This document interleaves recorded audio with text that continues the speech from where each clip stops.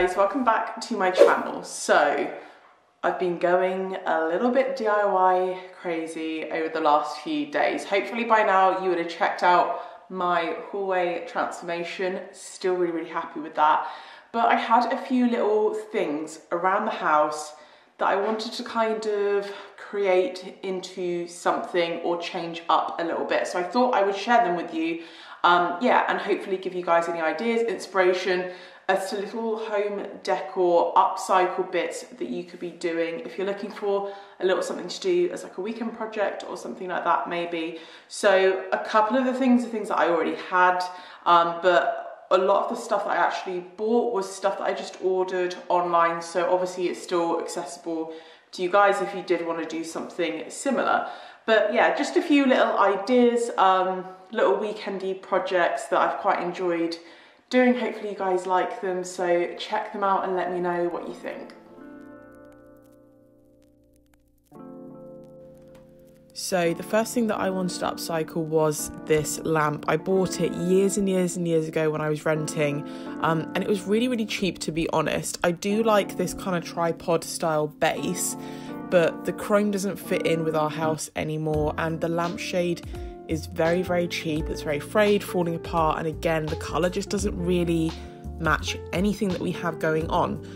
So my idea for the lampshade was to basically wrap it in macrame. So I've said this before, I'm trying to add more kind of like texture, brighten things up. This is going to live in our lounge, which is very kind of black and grey at the moment, so I wanted to add in a little bit more light tones.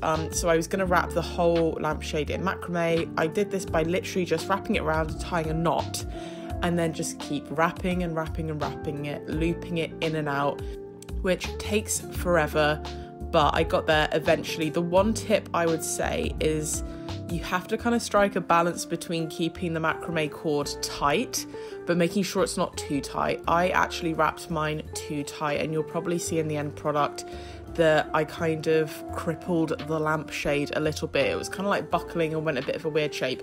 So you want to keep it nice and taut, but not so tight that it's gonna crush the actual structure of the lampshade itself. But with this, it's very just trial and error. You can go along and just sort of tighten things, loosen things, move things around a lot. So don't worry about getting it perfect. And I think this is the kind of thing that it looks fine if it's not perfect anyway. And then I just finished it off by knotting it in the same place I knotted it to begin with, and this was the final result of the lampshade. Then I moved on to the actual base of the lamp. So I wrapped up any bits of electrical stuff that I did not want to get dirty or sprayed, because I was gonna spray the base of it a matte black. I'll leave a link below for the actual spray that I use, because I use it on everything and I absolutely love it. So I was just giving it a once over with this spray paint, and this is the final result. So I feel like, yeah, just having the matte black base on it just makes it a lot more modern. It looks more expensive, just fits in so much better with what we have going on in our lounge, and having the kind of macrame cord lampshade just lightens it up as well.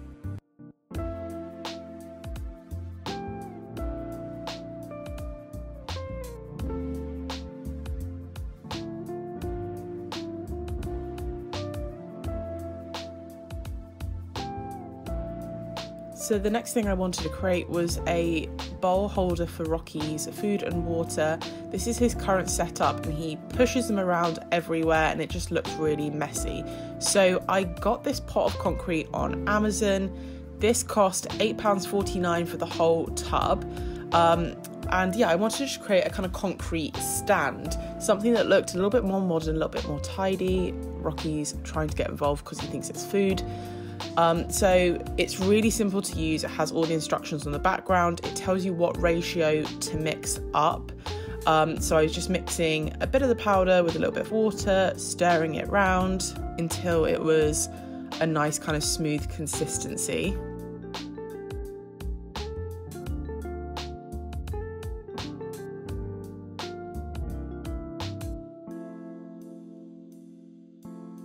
I then took the concrete and I poured it into this baking tray. So this is a really disgusting old baking tray that we were going to get rid of anyway.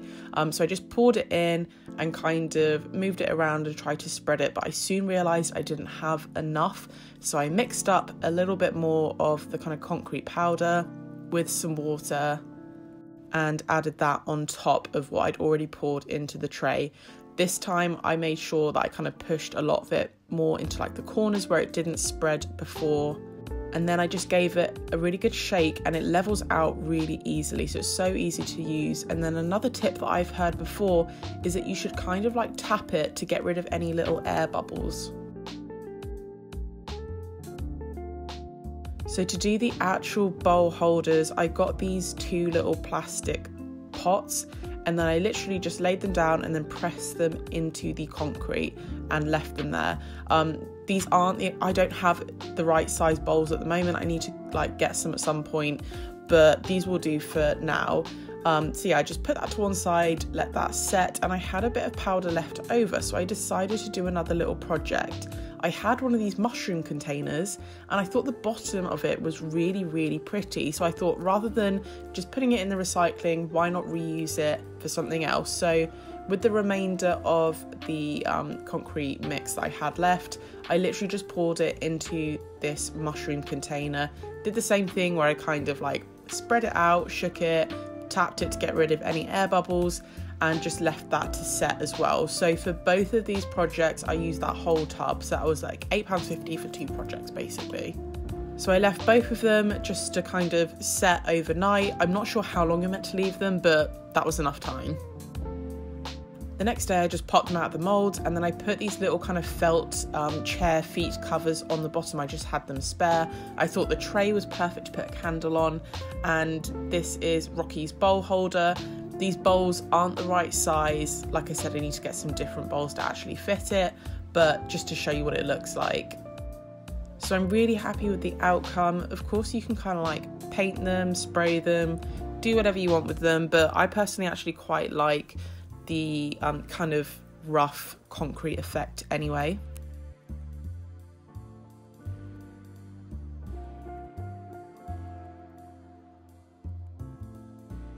And this was Rocky trying out his bowls for the first time. He actually really liked them, and it's just great because it keeps them still and it keeps them in one place. He can't push them around like he does his other ones. So yeah, it looks far more tidy, far more stylish than what we had previously.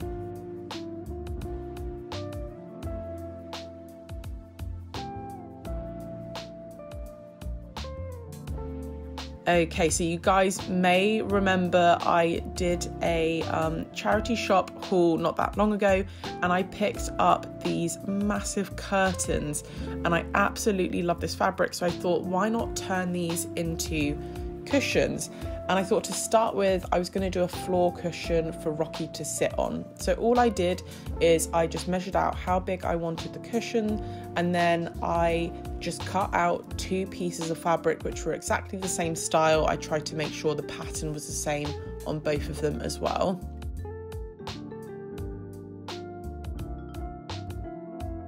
So these are my 2 bits of fabric. You can obviously do whatever size you want, but just make sure you've got 2 which are exactly the same size. And then you want to make sure that the pattern of the fabric is kind of on the inside, so it's like it's inside out. And then I used a sewing machine to stitch the sides together. I haven't really got into any detail with this because this was my first time using a sewing machine. I had no idea what I was doing. I very much winged it, and I don't feel like I'm in the position where I can advise you guys how to use a sewing machine. I thought it would be like a press and go kind of situation. It is not. So yeah, I basically just stitched each of the sides of these kind of fabric squares together, and then I actually left a gap. So once you have done that, you can trim the corners off. This helps the corners of the pillow sit a little bit better.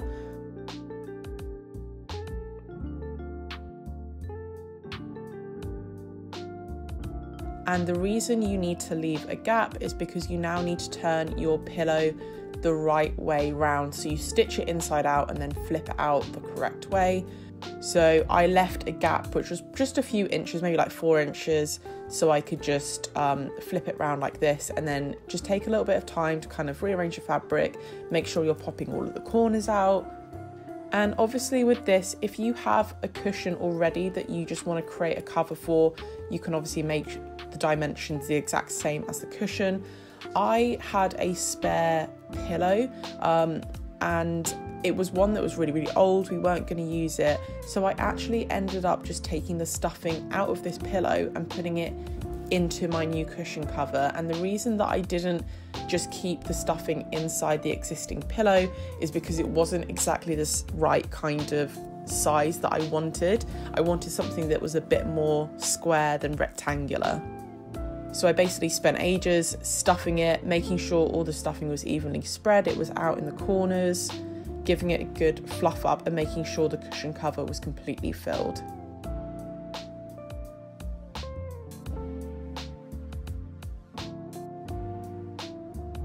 And once that's all done, you can start by sewing up that kind of gap that you left to turn the cushion cover inside out and stuff it. So I've just gone through and done like a running stitch by hand just to seal that hole up.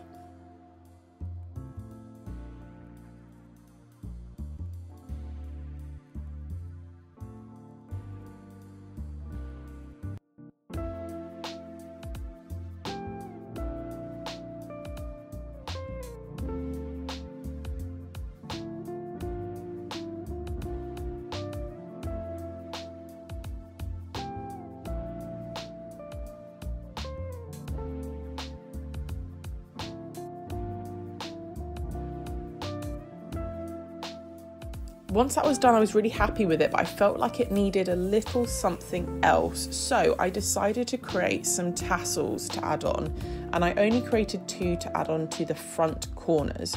So I used my macrame cord that I showed you guys earlier on my lamp, and you want to get a kind of square object, or maybe like a piece of card or something. I just used a coaster, and you just wrap your macrame cord round and round and round, and it's completely up to you how much you wrap around. It just depends how big you want your tassels, how full you want them. So I just kept on wrapping until I was happy, and then you're going to cut it off at the very end like that, and then you're just going to want to slide the cord off of your kind of template or coaster, whatever you've used. So you should have lots of loops like this. Try and keep them separated like that. It's really difficult. But then you're going to want to take another little bit of macrame cord, pull it through the middle, and then knot it on the top to kind of keep all of these loops together. I knotted this about 3 times. Then once it was knotted, I trimmed off any excess, and then you can kind of scooch the little knot around so it sits inside those loops so you won't even see it.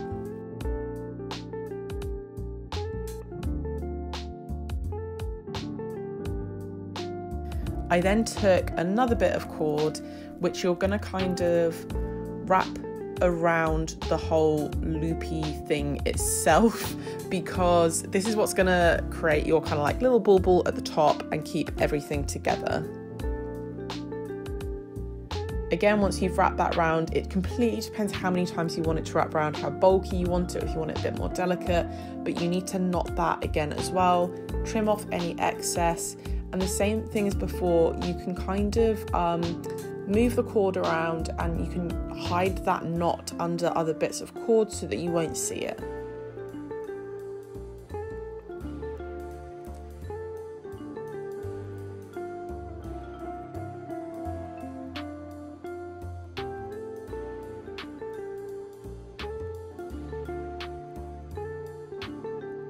So that is what it should look like.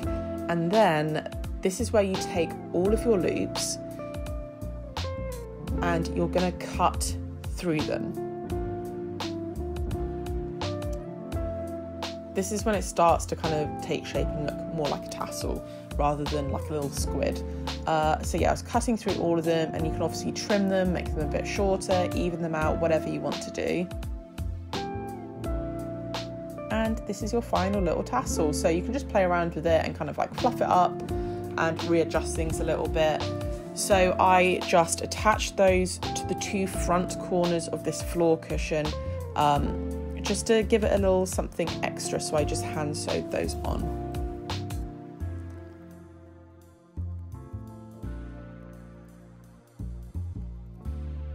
And this was the final product. I absolutely love this fabric, and I think it goes perfectly with the little macrame cords as well. I was so lucky to find this in the charity shop. So all of that material cost me, I think it was £8 for two huge curtains, which I'm going to do a few more projects with, a couple more cushions for my sofa, and potentially re-upholster a chair as well. But Rocky absolutely loves this little floor cushion. It's just a perfect little place for him to perch when he wants a little nap.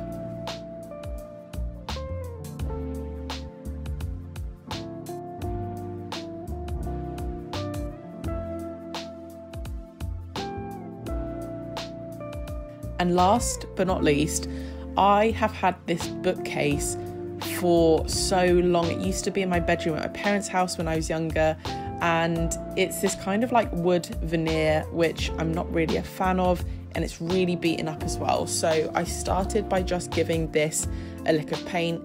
This is the same paint that I used for my front door in my hallway transformation.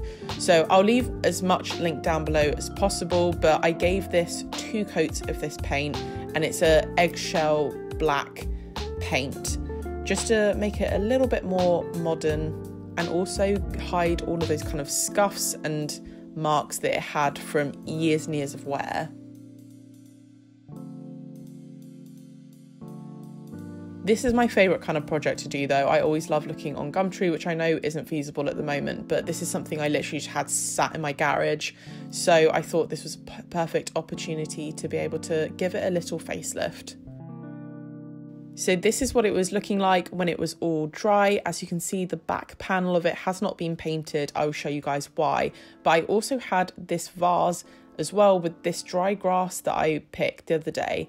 And I wanted to do a little something with that as well. So I've noticed there's a lot of this kind of rattan cane style stuff going around. So I wanted to do something in that kind of style. I did look at getting some rolls of kind of like woven cane, but it was quite expensive. So I actually ended up looking on Amazon and finding these, and they're actually bamboo placemats, which were £8.54 for 4 placemats. And all I did was cut them into size. I did film more of this before, but my camera cut it off for some annoying reason. So I cut these cane placemats down to size. I had this no nails wood glue from a previous project, and I ended up just gluing these to that back panel of the bookcase. And all I did was literally push it down into place, add some kind of heavy books on top to make sure it was kind of held down while it was drying. And this glue is great because it does dry clear as well, so you don't need to worry too much about it. You can also use a hot glue gun, which dries pretty much instantly, but I didn't have enough glue for my glue gun, so that is why I used the wood glue instead.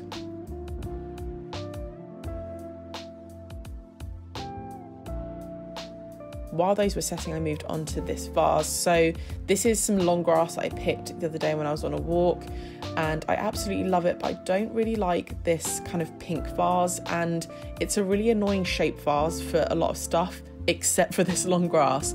So I had a spare placemat, and I wanted to wrap this vase in that kind of bamboo effect as well. So I just placed it around and then found the point at what I thought would be a really good height, and then I ended up just trimming it down to the correct height. So as you can see, it's just a little bit taller than the vase itself.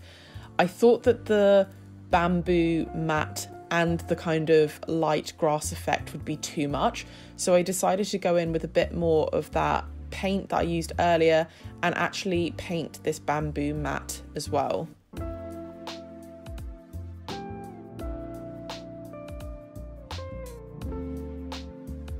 So once it was dry, I went in with my hot glue gun. I just glued down one strip of it here, placing it on the vase and kind of pressing it in and letting it dry onto the vase. And then all I did was just go around kind of in different sections and just do a little bit of glue at a time and wrap it around the whole vase.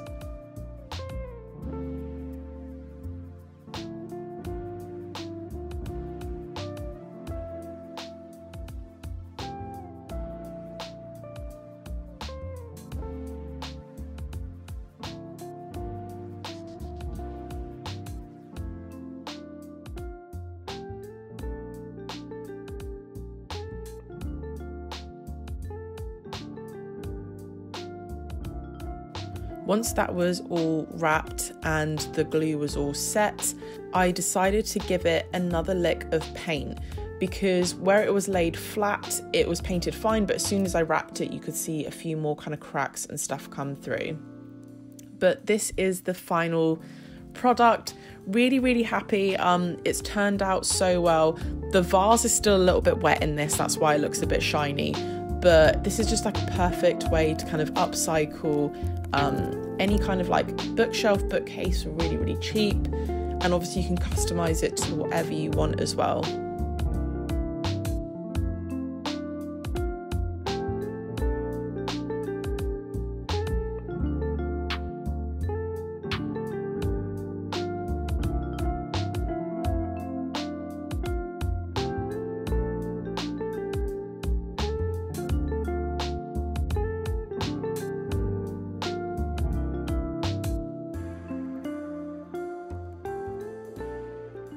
Right, and that is everything. I hope you guys have enjoyed those little kind of like home decor upcycle bits that I just showed you guys.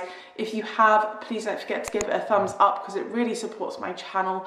And if you haven't already subscribed, don't forget to hit the subscribe button and turn your notifications on so you never miss an upcoming video. And until next time, I will see you guys later.